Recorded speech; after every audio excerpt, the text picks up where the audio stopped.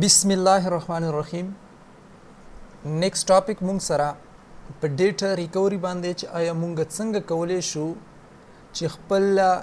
یعنی ډیلیټ شوی ډیټا را واپس کو، یعنی ډیلیټ شوی ډیټا ریکور کو. د دې لپاره فرست اف آل تاسو به یو سافټویر انسټال کړئ. هغه سافټویر لینک ما په ډسکرپشن کې ایښی، تاسو په اسانه باندې په لینک باندې کلیک وکړئ، دا ویب سایټ ته ورسئ او په یو کلیک سره تاسو دا ډاونلوډ کولی شئ. نو دې لپاره زه د دې سافټویر انسټالیشن پروسس مروخوم چې آیا تاسو څنګه انسټال کولی شئ او د دې لپاره هغه کوم یو سافټویر ضروري دی هغه باره کې تاسو ته خبره کوم. نو موږ به راشو کمپیوټر ته او په کمپیوټر کې دې ځای کې زما سره یو فلش موجود دی. که چېرې تاسو سره د فلش د لارې ډیټا ختم شي یا د میموري کارت د لارې ډیټا ختم شي یا په خپل سیسټم کې تاسو سره د سی ډرایو نه یا ډي ډرایو نه یا ای ډرایو نه چې څومره ډرایو دي د هغه نه ختم شي، هغه نه هم ریکور کولی شئ. او که بیا چېرې تاسو د دې ریسایکل بین نه ډیټا ختم شي نو تاسو یې د دې ریسایکل بین ته هم ریکور کولی شئ. نو موږ به راشو اول دغه فلش چک کول غواړو چې آیا موږ سره په دې کې څه شته که نه. نو ما سره په فلش کې څه پکچرز موجود دي او یو په دې کې څه دی یو ویډیوز موجود ده. دا ویډیوز یو ځل تاسو ته پلی کوم ځکه چې مونږه پروسس لیکچر چې کوم کړی و پریویس لیکچر چې کوم مونږ کړی و هغه مونږ سره د ټایپنګ په باره کې چې آیا تاسو څنګه کولی شئ چې د خپل ټایپنګ سپیډ فاسټ کړئ. نو مونږ مختلف خبرې په دې کې کړې چې آیا مونږ څنګه کولی شو چې دا نومیریکل کیز چې کوم دی دا آفس وغیره کې چې یوز کېږي، داسې دا فرنچایز وغیره کې چې یوز کېږي، دې کیز تاسو څنګه سپیډ فاسټ کولی شئ او آیا تاسو د ډیلی لایف دپاره د ټایپنګ سپیډ یعنی د جاب دپاره تاسو ټایپنګ سپیډ څنګه فاسټ کولی شئ. نو مونږ مختلف پروسس د دې سافټویر من تاسو ته ښوولی و او د دې سپیډ فاسټ کولو پروسس من تاسو ته ښوولی چې آیا تاسو څنګه د دې سپیډ فاسټ کولی شئ.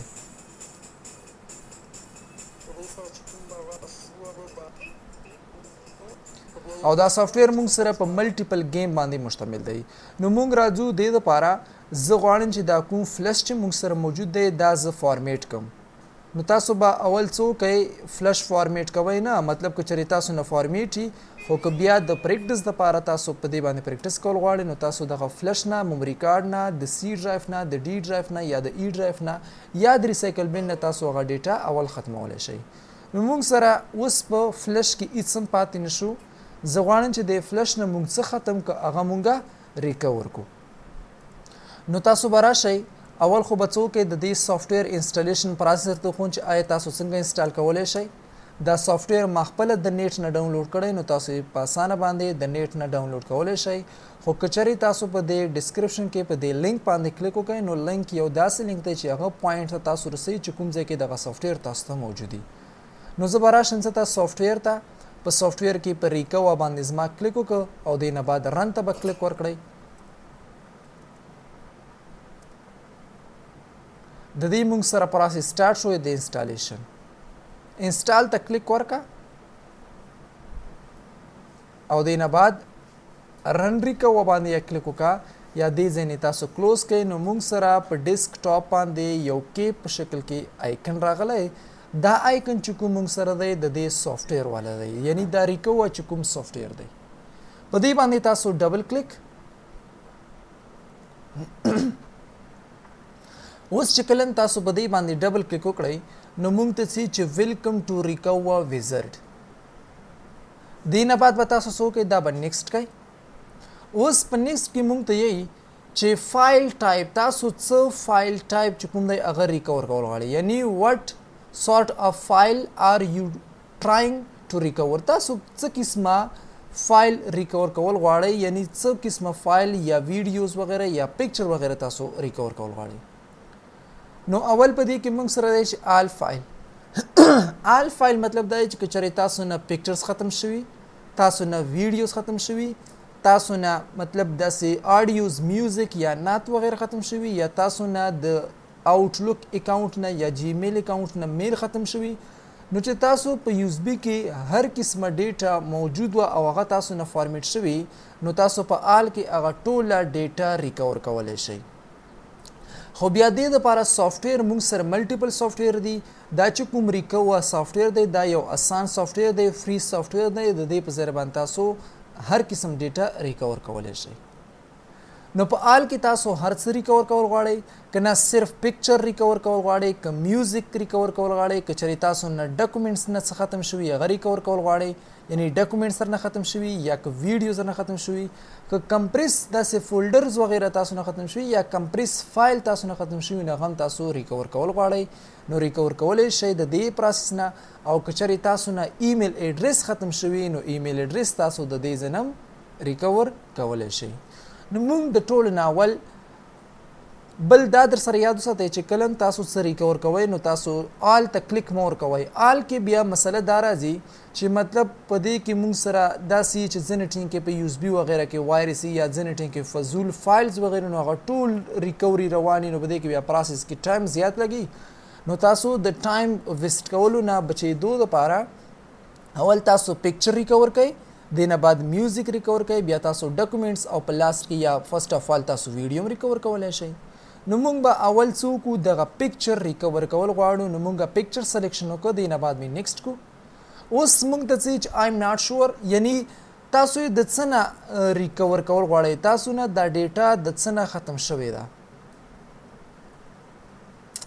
زمونږ سره آن مای میډیا کارډ اور آی پیډ نه ختم شوې ده که نه ان مای ډاکومنټس مونږ سره چې کوم په دې سی ډرایو کې موجود دی د دې ډاکومنټس نه تاسو سره ډیټا ختم شوې نو د دې تم تاسو هغه ډیټاز ریکور کولی شئ که نه تاسو سره دا ډیټا د ریسایکل بن نه ختم ده ریسایکل بن نه که چېرې تاسو سره ډیټا ختم وي نو د ریسایکل بن نه تاسو ریکور کولی شئ او که بیا تاسو سره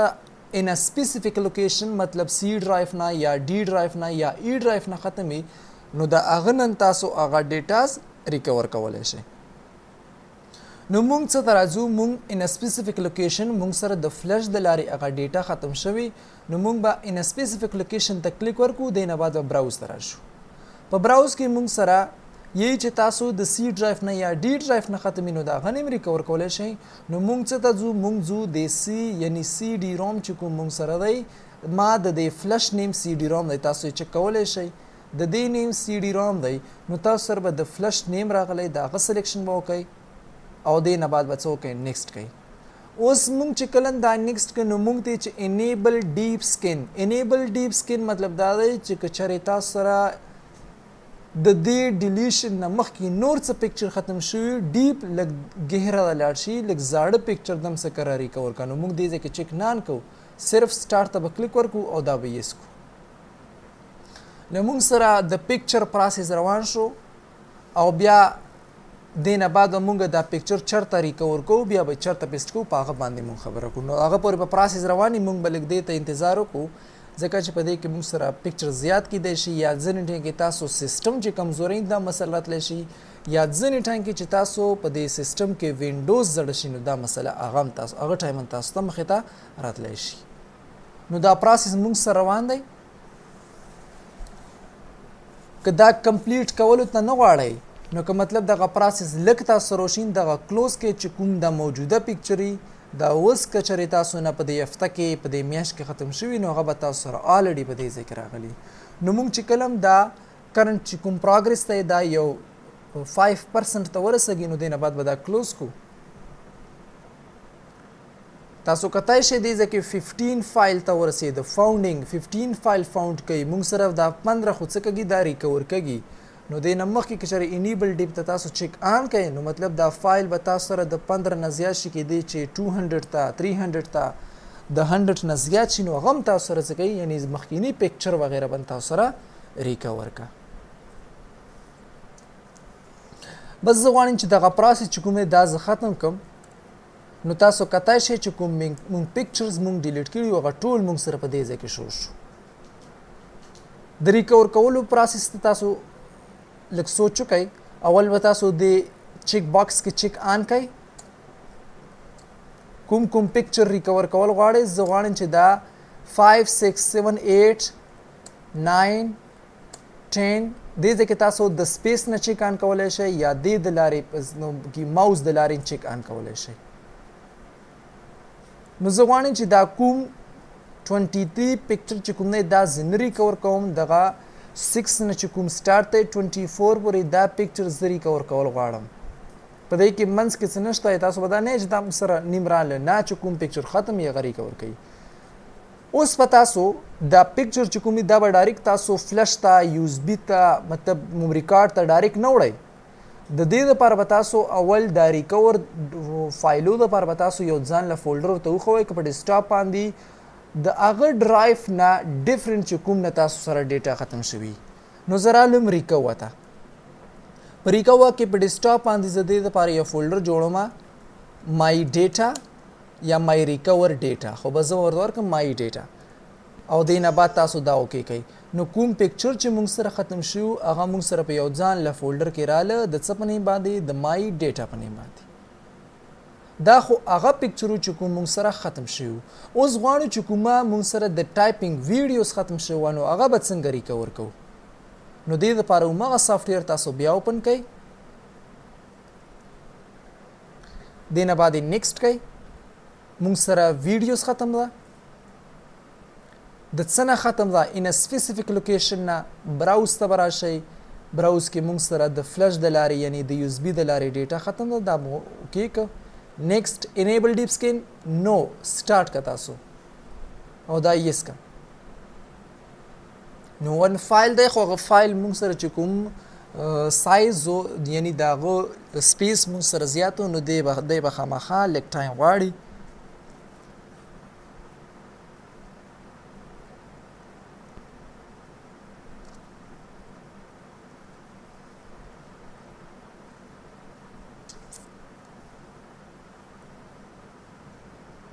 په دې کې لږ ټایم لګي فایل خو 5 ته ورسېده نو تاسو لږ انتظار ورته وکړئ پرې چې هماغه صحیح طریقه کار دا 5% ته ورسېږي نو تاسو 5% ته مه پرېږدئ د پریکټس دپاره تاسو دا کم ټایم کې ختمولی شئ خو زه ځکه تاسو ته دا کول غواړم چې په دې باندې تاسو صحیح طریقې سره پوه شئ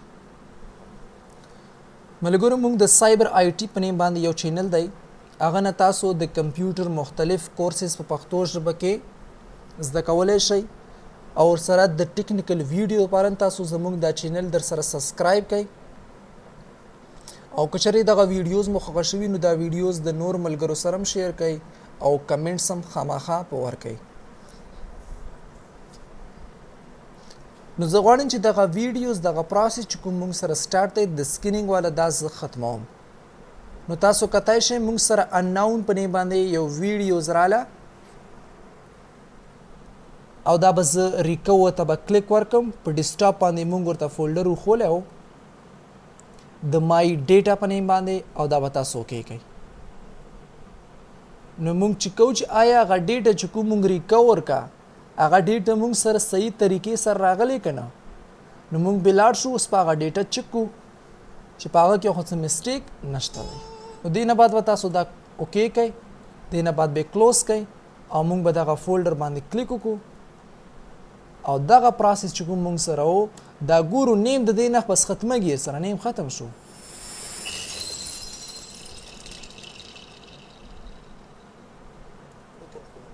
نو دا هغه ویډیو د ملګرو چې کوم موږ د دې فلش د لارې ختم کا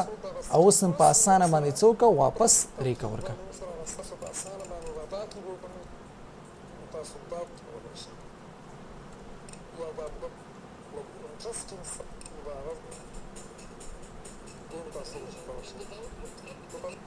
نو دا موږ سره طریقه کارو د خپل سیستم د لارې د یو اس بي د لارې د فلش د لارې میموري کارت د لارې ډیټا ریکور کول ملګرو که چېرې ویډیو مو خوښه شوي نو پلیز دا ویډیو در سره لایک کړئ او زموږ دغه سایبر آی ټي په نیم چینل در سره سبسکرایب کړئ ډیره مننه نیکسټ ویډیو کې به انشاءالله چې بیا میلوږو